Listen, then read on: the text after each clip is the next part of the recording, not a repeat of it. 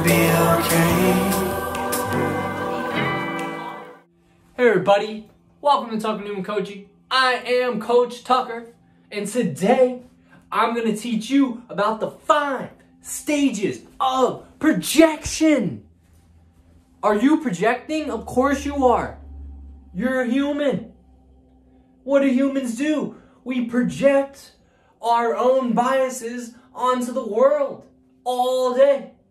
If you don't believe me, go look up what projection means in spiritual circles, and you'll come to this realization. It's like, oh, I'm just projecting, right? And projection really goes in 5 stages. Real simple stuff. Real simple stuff.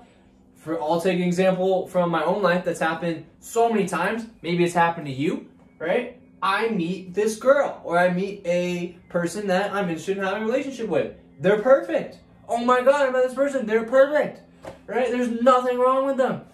Stage 2.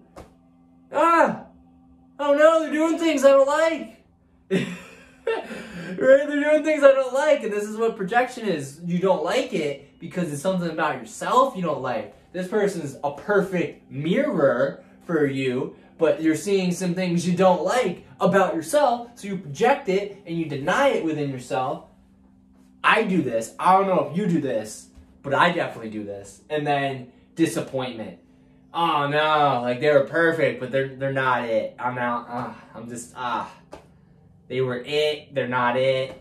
Right? And then the hero's journey of self-love, of being a more compassionate person, that's when we gotta transcend this disappointment, because a lot of times we're disappointed, we just go into find a new perfection, right? Find another person, right? And then they're inevitably gonna have imperfections, right? And then if we really want to be the courageous hero, we need to recognize it within ourselves. So, this girl, she's perfect. No, she's not. Damn it. Why don't I see the perfection, right? Oh, maybe she does this thing, right, that I don't like, and she's like, you know, she's a little bossy, right? She's a little bossy. Maybe I'm a little bossy, right? And then there's some grief. It's like, oh, I've lost this image of myself. I've lost this image of her. There's this feeling of loss, sadness. It's like, no, because this perfection created this love, and the opposite of love on the chart of consciousness is grief. So now we are sad.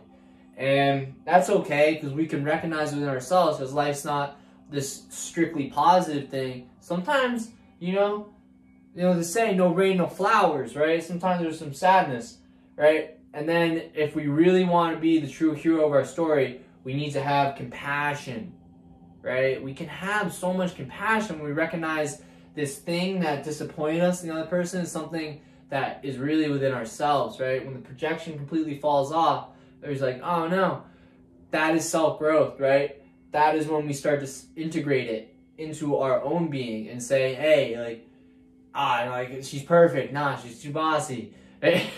I'm too bossy. In what ways can I work with my bossiness? Where is that coming from? Childhood trauma. So the compassion opens up the door for growth. And if we really want to grow and become who we're meant to become, we need to start integrating all these projections we have onto people.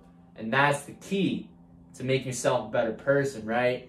And so if you really want to transform your life, you got to start here. You got to start, where am I projecting?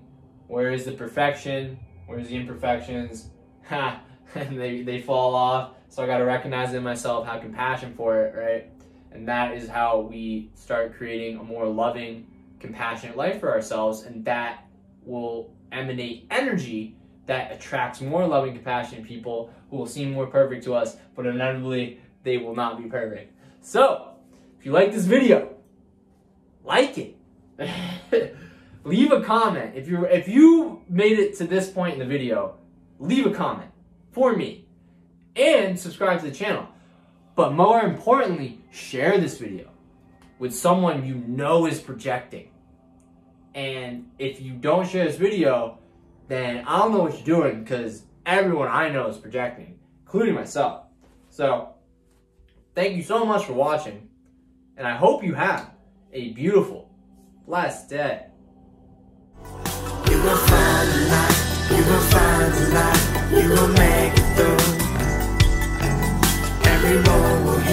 dark clouds will clear. That's what love